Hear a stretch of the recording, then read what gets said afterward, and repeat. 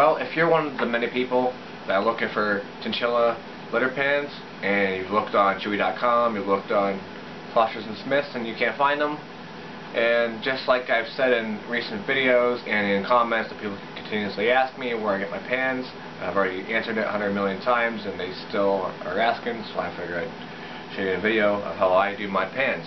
I don't buy them anywhere. Like, they're not name brand, you know, pans that say Chinchilla pans. You don't need one like that says that. So what I use, like I told in the video before, is I use little cake pans. You get them at the dollar store. This one's already been retired. You could get about a year and a half out of them or more. If you keep at it, keep it clean, it won't rust like this on the bottom. And I'll explain another way besides this way to make one. But for now, for this portion of the video, I'm just going to go ahead and explain to you how you do this one. It's really cheap and inexpensive. But if you wanted to beforehand, you could spray and coat the bottom so it won't rust as quick as mine did. Mine rusted about a year and a half. And you can spray the bottom with a coating to keep it, you know, from rusting. So what you're going to need is you're going to need cutting shears. They can be expensive. Get them anywhere, Home Depot. You want to make sure you get decent ones, not cheap ones. And you're going to need, of course, a fencing wire, and you're going to need a pair of toenail clippers. Now when you cut them, when you're cutting that wire to go over the pans, you want to make sure you just have enough that when you tuck it and everything, that you just tuck it. So when you measure it, you're going to make sure it's just enough to tuck, and when you cut it, you want to get as far close to that straight edge of that wire as you can. You don't have to be exact when you're cutting it. See, I want to show you how. I'm just going to cut it right here.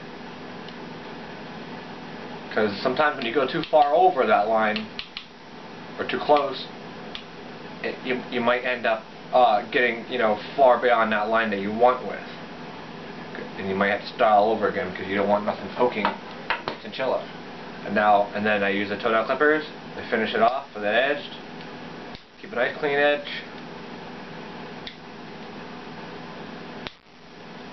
Takes a couple seconds. I know it has hair on this because it was in the chinchilla's room. But yeah, you would just takes that easy. You just keep clipping around, clip around the edges whenever you do your pans. If you're lucky, you start with a nice already flat edge. And that's basically that. Now, what I do too to keep the chinchilla from moving this around is I put a little tile on it. Usually I have like a little tile. I'm just going to show this one example. You know, normally, just like you would for your chinchilla, you have tiles. I usually have smaller ones. I thought I had it out, but I don't. But I have like little tiles that are like yay big. And you just put that in the pan with the aspen bedding, and there you go. There's your pan. And if you do it right, if you coat the bottom, I didn't coat this one like I wanted to. This is one of the practice ones, one of the first ones I did. So you get better at it if you just spray coat them. Or another way you can do pans is you could do it the same way like this, but you could use aluminum sheeting. It's really expensive though, depending on what size you want to get. It could be like $30 something, $40 for sheeting. And you can cut it to line into there with these same shears, or you get aluminum cutters instead of these shears here. And then you push it down inside the pan and then over it. What that would do is, aluminum is practically rust-proof. You can line wood cages with it. It withstands better than a lot of this metal stuff because, you know, the pet urine usually will, since it has acid in it, it's acidic, and it will end up burning through the properties of the metal. There's more of like a scientific term for it, but basically when pet urine sits in a pan for too long, it just starts eating through it.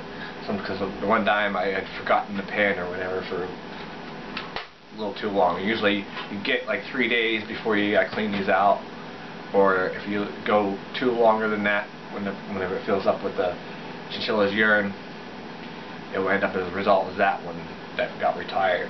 So that's how I do my chinchilla's potty pans. There you go. I explain it again.